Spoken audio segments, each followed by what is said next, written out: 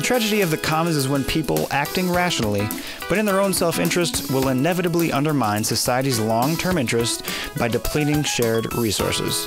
We have seen this happen time and time again all throughout history, including the mother of all tragedy of the commons problems, global warming.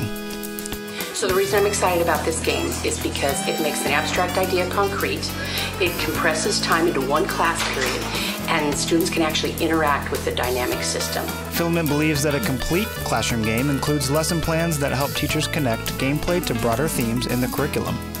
In Land Grab, we start with a class discussion. Let's jump into the game.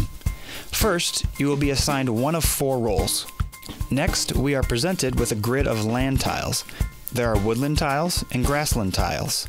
Each role in the game has a preferred tile type. For the farmer, it's the grassland, where we can produce 2 wheat, instead of the usual 1 wheat for a woodland. Each player will choose land tiles, up to a fixed amount that is scaffolded from 3 up to 6 over the first 4 turns.